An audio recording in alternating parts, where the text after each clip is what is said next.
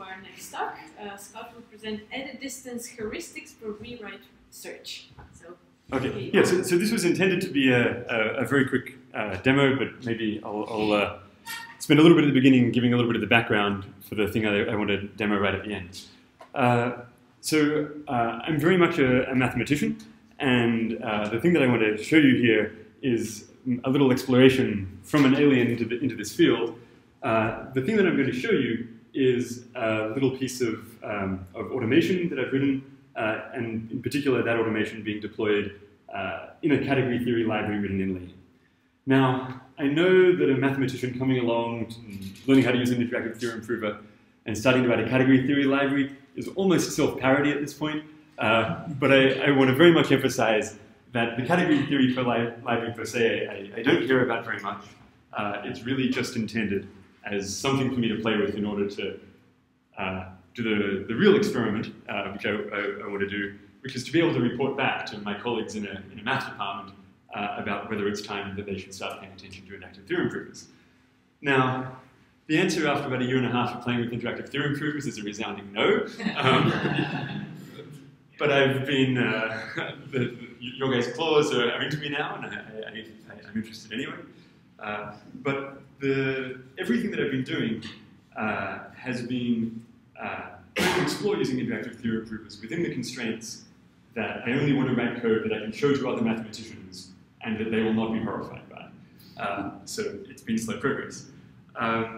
Things that I've written so far here have been in Lean, and while I've been very encouraged by my experience with Lean so far, and when I've shown other mathematicians, sometimes very occasionally they respond positively.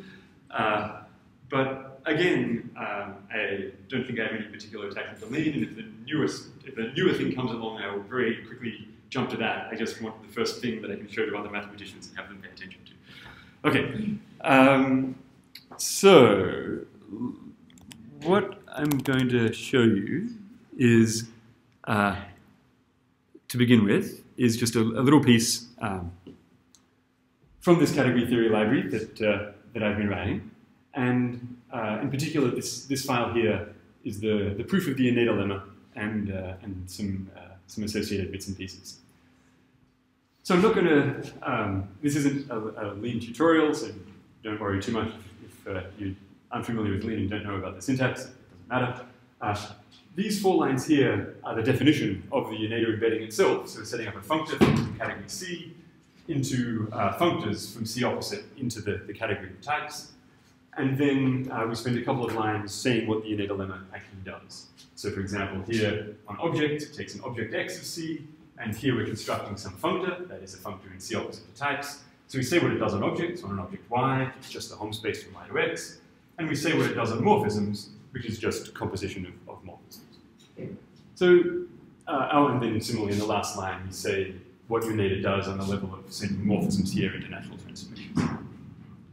So something to notice in those couple of lines is that when we construct, in the course of this, we construct 2 functors, one little functor in here and then the whole big functor itself, and we construct one natural transformation here, and we never actually mention our proof obligations, the fact that functoriality preserves identities in composition, or that naturality actually satisfies the naturality square. And that's of course being taken care of by a little piece of automation, and that's generally sort of the bar I've been setting myself that I just refuse to write code where I would have to discharge proof obligations that a mathematician never would. Of course, a mathematician would only write down this when describing the innate lemma and say, naturality is obvious, functoriality is obvious. Okay, so that's nice. Maybe just let me just quickly go through the rest of this file very, very quickly. At the end of this file, I think a mere 40 lines later, we've proved the innate lemma. So here we've got the Unator evaluation, which is just saying that if you have a, where are these things? Let's just go up and look at the type signature quickly. So Unator evaluation is something that's taking a pre-sheaf on C, so a functor from C opposite to types, and an object of C, and we're just mapping, we're just defining the functor that takes that into some category of types, which all that it does is just takes that functor and applies it to that object. And then a few lines down, we have the Unator pairing, which instead takes our functor and our object, uses the Unator embedding to turn this also into a functor, and then calculates the natural transformations between them. And when it's time to prove the actual Unator lemma, that we have a natural isomorphism between these two things, we merely write down the actual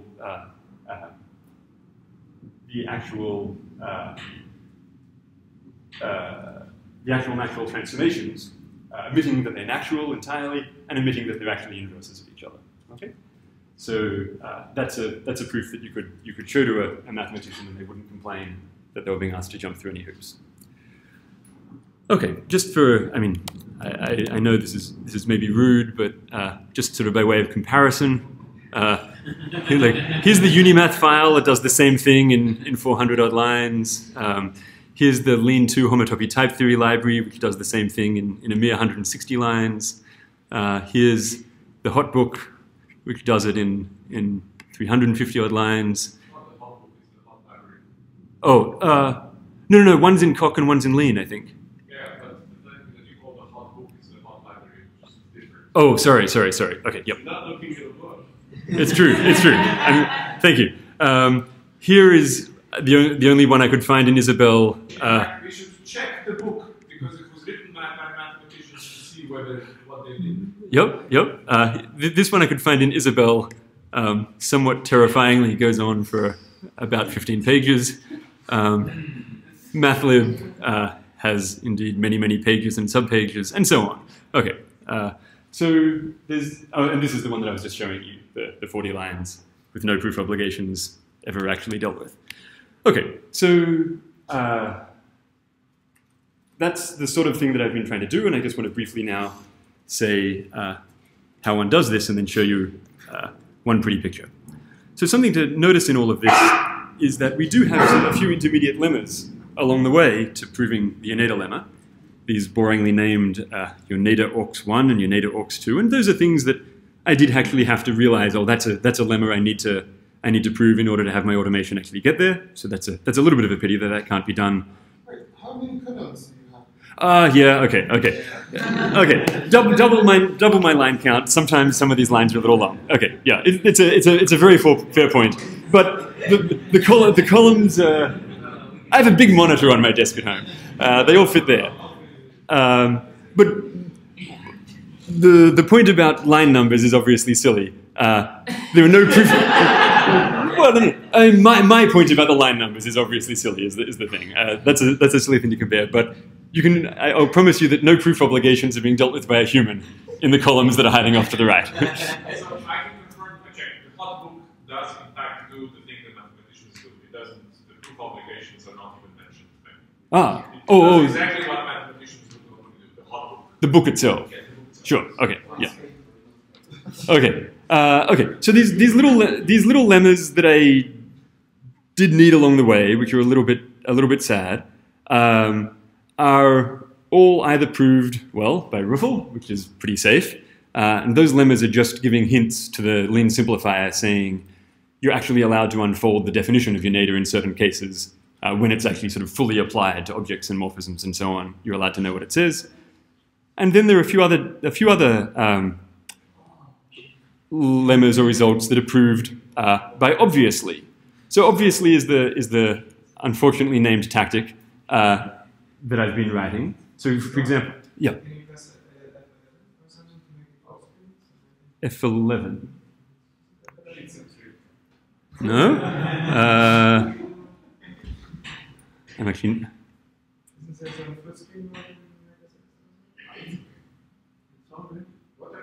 Yeah. Isn't it full screen already? I don't quite understand what the. I don't see another. I don't see an option. Ah, maybe. Yeah. What are the little green underlines? I'm just about to explain that. Yeah. Okay. So, for example, here on this line where we prove that the Unator functor is faithful, we do this just with the tactic by obviously, which is just a name for my automation. Now, something I've arranged all of my automation does is it always reports back a tactic script written in basic Lean that achieves the same thing that it did. So we can always, if we like, get rid of the use of obviously and go back to just core lane. All of the green underlines are just the trace messages, which usually are turned off, but I turned on for this demo, so that obviously all those reports exactly what it did. So for example, if I take this and copy and paste it, and I remove by obviously, and begin a little tactic block, and paste it. Well, again, yeah. Again, it's one line. We can put some of these new line characters. I mean, humans obviously aren't meant to read this, so like, who cares if it scrolls off the screen? And you can see the sorts of things that obviously is doing.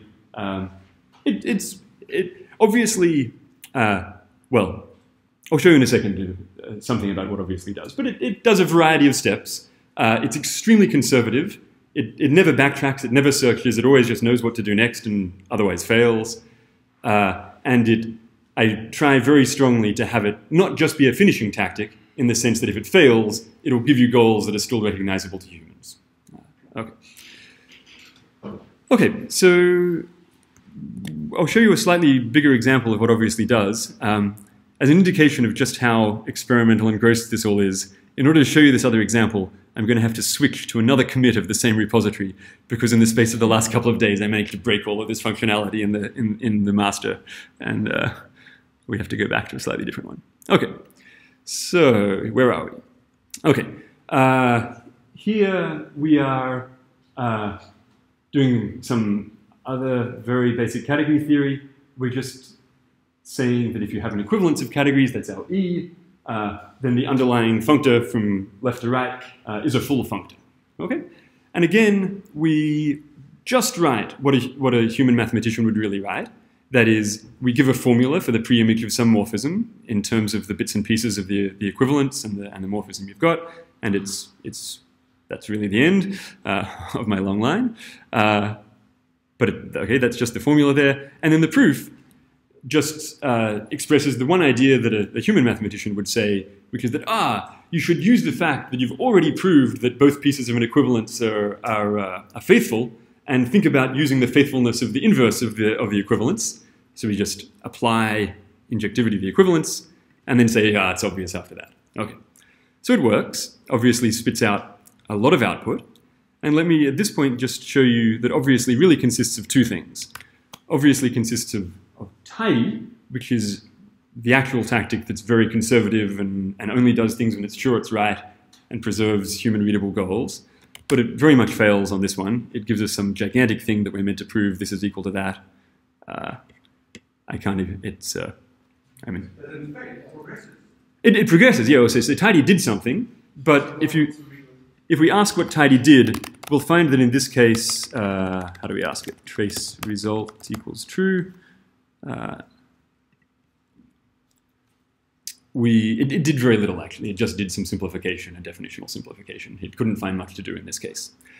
Obviously is just the union, try tidy, with additional access to this tactic rewrite search. And that's the thing that I promised in the title that I would show you, without which this automation in the category theory library would not solve the class of problems it does, but seems to be reasonably effective if somewhat slow. So what I'm going to do now is just quickly go back to running obviously by itself. As you can see, it is actually slow. This rewrite search stuff was written basically in the last couple of weeks, and there's been no attempt to make it run fast. It's very slow. Obviously is running at the moment. That yellow bar on the side is the I'm working.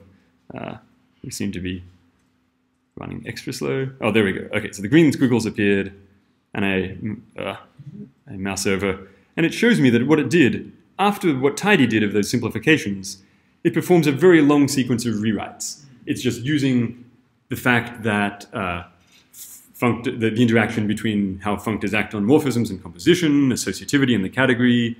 It's doing diagram chasing, yes? No, it's not really diagram chasing at this point. It's just rewriting and reparenthesizing and moving functors over compositions. It's just very basic stuff like that. Okay. So what I want to quickly show you is what's going on under the hood in rewrite search. I'm actually not so sure how this is going to work on a small screen. Oh, here we go. This is just plain lean, by the way, but it's lean launching an external Python process and talking to it using the metaprogramming setup. And this is it in real time, that is very slowly, searching the graph of rewrites to get from the left side to the right side. Here's the left-hand side and here's the right-hand side. So far, it's only decided to work on the left-hand side and decided not to touch the right-hand side. It's getting messier. But in a moment, we'll see a little bit more structure. And so the red line has appeared saying I found a path connecting the left and right-hand sides. Okay? So we'll let That comes from you, John. Let's let the graph settle a little bit. Okay, and zoom out. It's still a bit of a mess, but let's, hopefully I can do this. Oh, at the moment, there's just a little physics model of springs and friction and so on, and the vertices are all just... What's that? Lean is done, and it's just the Python visualizer playing with the graph at this point. So lean is done because no new vertices are appearing. It's just sorting out the little geometry of the graph, and it's just pi graph is or something. Okay, so we can see the red path that it eventually found, and maybe if I just drag some vertices around, it'll start. So the cubist would write the graph for Yeah. Okay, so what we can see here, now that the graph has settled a little bit, is that it maybe actually looks like it found a reasonable path in this graph. We can see that typically all vertices have relatively large valence. There's a slight color coding here. Slightly darker vertices are vertices we actually visited and computed the neighbors of. Light vertices are ones that we just discovered but never actually paid any attention to. We learned we could rewrite from here to here, but we never actually inspected this vertex at all. Okay, so you can see the fact that just from the fact that all the vertices are relatively high valence, this graph is probably quite a bit bigger if we actually search further. The proof that it comes up with here, I think, has 11 steps in the rewrite. I can't actually remember. I did this by hand, and I did beat rewrite search, but not by much. My proof had 8 or 9 steps still. There are better ways to prove this theorem that don't involve doing this, but it's an example of how you can automate rewriting when you want to. I'm not going to try and do this in real time on here, but rewrite search has a mode where you can ask it to keep searching after it's found a path. And in fact, the strategy it uses to search the graph is completely adjustable, and I'll explain that in just a second. This is just a screenshot of, I'm not sure how I make things full screen. This is just a screenshot of when I asked it on the same problem to search a little bit longer. So grey vertices now are vertices that it visited after after successfully finding a path from the left-hand side to the right-hand side. So it just gives you a partial sense of what the graph looks like. And here's where I ran it until Lean ran out of memory and said, please go away, stop bothering me. There are many thousands of nodes in here, and it's a very, very dense and highly connected graph. But what was that? Oh, there are many, many other paths. Yeah, no, there are many, many paths here. When you tell it to keep going after it's found a path, the current mode doesn't actually notice when it finds shorter paths. We could set that up. If you really cared about short paths, you could tell it, please look harder to find a shorter proof. This is just, the exhaustive mode at the moment is just so that we can get a sense that the graphs it's searching really are significantly bigger than the paths it's finding on the first approach. One tiny little picture here. Mostly this is just saved here because I think it's a pretty picture. This is just running on a completely different class of problems outside of category theory. The rewrite search it's actually doing here is a not isotopy problem.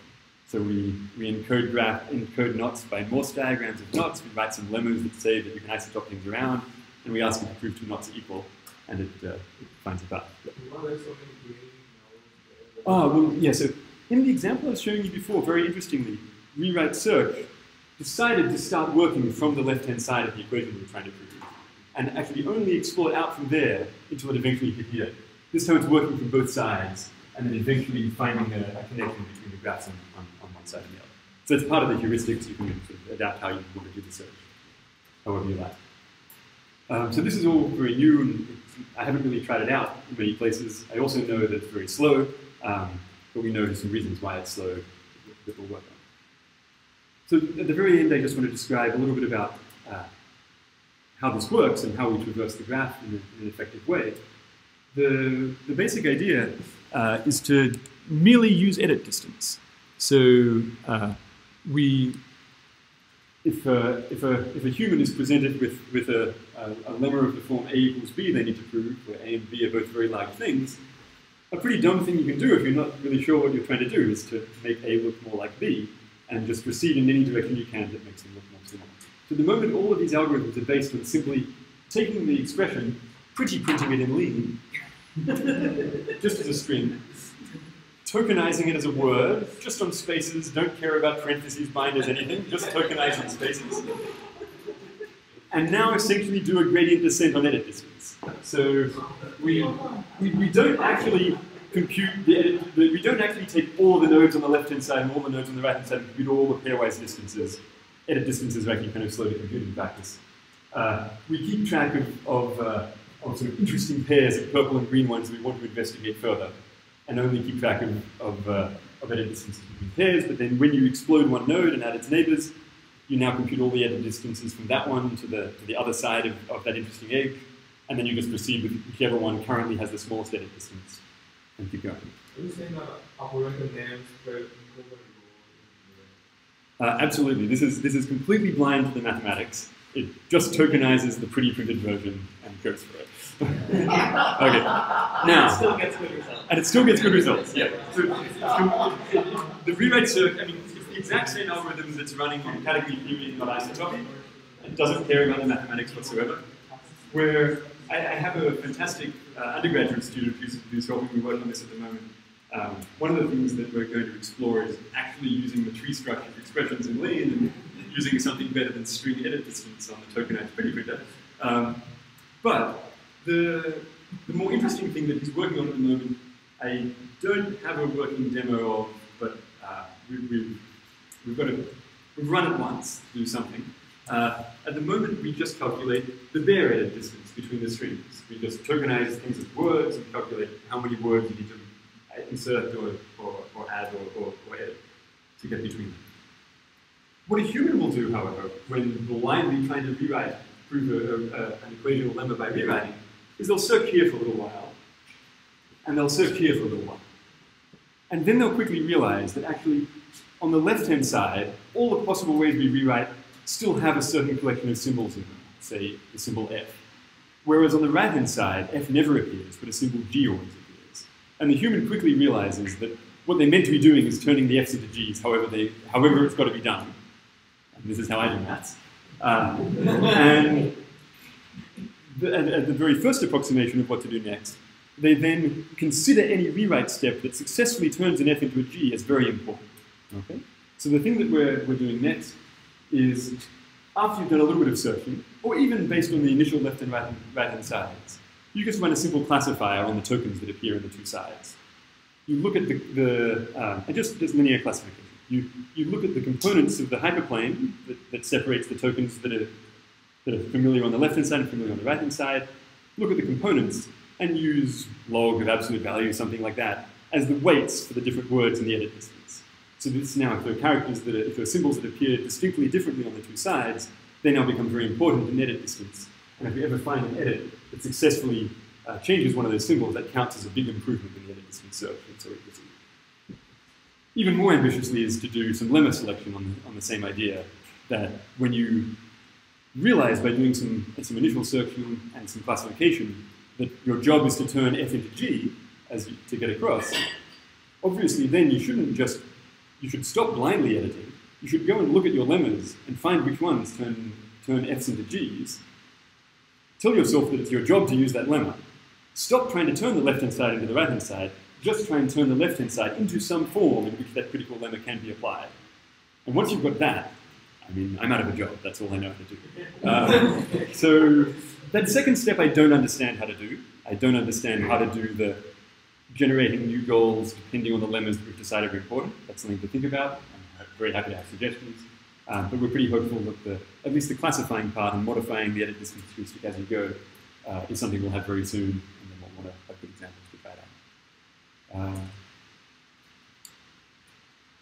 Yeah, I think that's all.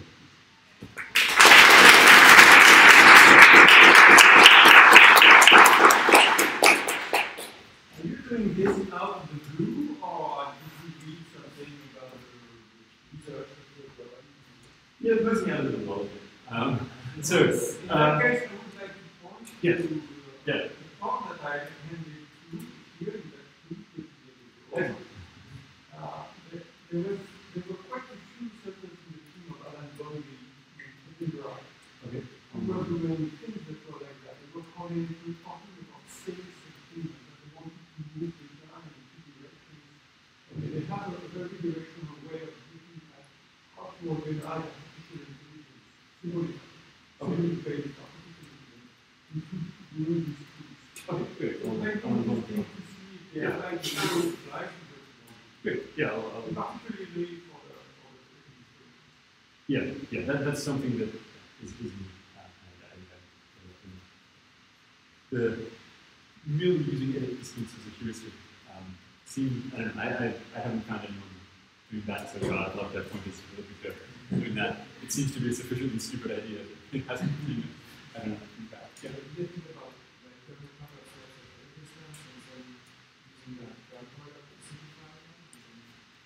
So using terms. So you first do a couple of steps of reducing the edit distance somehow, Yeah. and then you simplify using term order. The term order is usually that says the term is smaller than it says. Kind of notion of size of the term. Yeah. I mean, that's how usually simplification works. Yeah. Yeah, I mean, we're not doing that enough. One thing you can do here, but is mostly unhelpful, is to merely just plug in the simplifier as an extra rewrite rule to count all of the simplification as an extra neighbor in this graph. Turns out that doesn't help. So it's extremely nice how you can get the proof obligations done on track with the obligation. How much work is it to sort of set up this automation for different things? So for functors specifically, the very first example we had, how much do you have to tell it so that it's then able to do that automatically? No. So the tidy tactic is in a separate repository from the category theory library. It doesn't know any category theory at all. You do have to provide a few hints in the category theory library. Really, so this was like the lemmas that you added after the definition of lemma. That's actually just a hint for the lean simplifier itself, which you would want to have anyway, even if you weren't doing that sort of automation. The two hints that you need to add by hand at the moment are that you can annotate lemmas with back and forward, which indicate that you're allowed to do backwards reasoning and allowed to do forwards reasoning using that lemma. There's a conservative version of back that says you can use backwards reasoning if you can fill in all the hypotheses already. And there's a strong version of back that says, anytime you've got a goal that matches this lemma, use the lemma no matter what. So you have to add those annotations, but those are pretty natural for humans and they're a few characters. Otherwise, the automation knows nothing about that.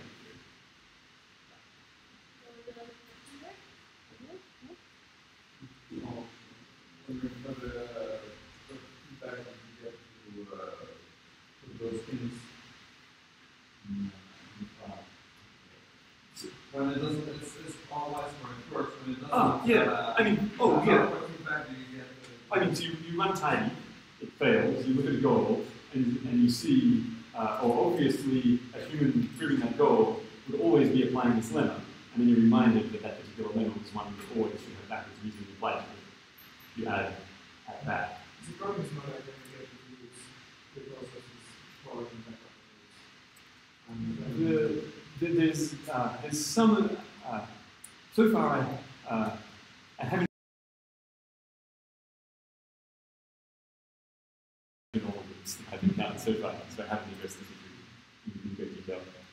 The forward reasoning is very careful about checking that it's not repeating itself, and indeed, a change that I would add soon is that actually the forward reasoning have heuristics to throw out the the fact that it's used before it's using it, it considers that it's used up the hypothesis already. Let's be very